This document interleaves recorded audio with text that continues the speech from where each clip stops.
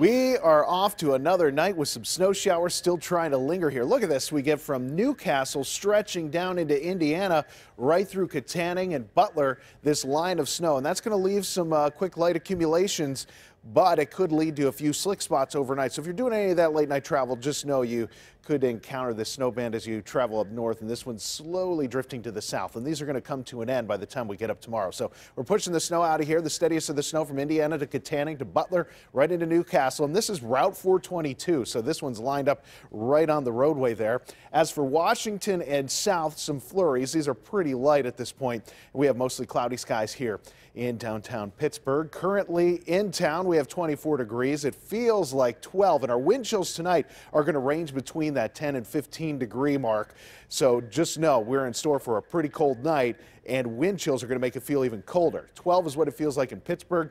Butler feels like 15, 19 Beaver Falls, 17 is what it feels like in Connellsville and Latrobe.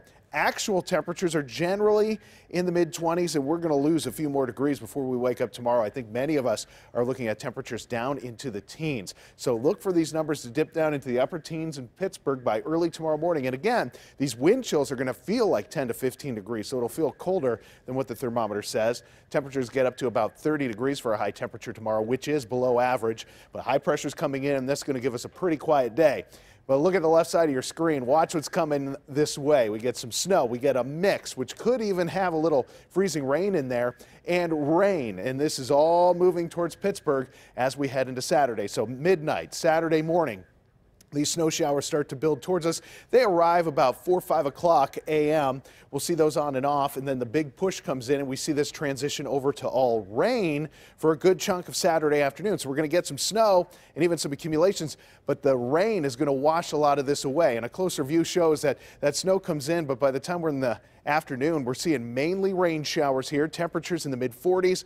Those showers continue into the evening. Then the cold front comes through. That could lead to a flash freeze, which could make for some black ice and some slick spots around on untreated surfaces. Now, when it comes to accumulations, 1 to 2 inches for Pittsburgh, 2 to 4 around Route 422, getting north of I-80, 4 to 6. The important thing to know that most of this is going to get washed away when this changes over to rain, so it's not going to stay on the ground very long. Tonight, 18, mostly cloudy and cold. Tomorrow, you're looking at those temperatures right around 30 degrees for your high temp.